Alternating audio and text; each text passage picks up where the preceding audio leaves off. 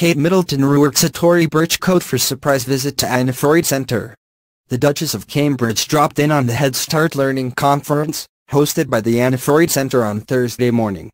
Kate is a patron of the children's mental health and well-being charity and made an unannounced visit to the event in London. After wearing a new navy coat to visit a school in West London yesterday, pregnant Kate stepped out in an old favourite today.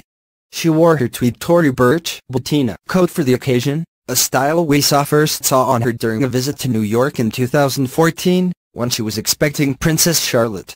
The collarless vocal jacket originally retailed for $404, and the Duchess wore it with a black turtleneck, J. Crew skinny jeans and court shoes for the neck.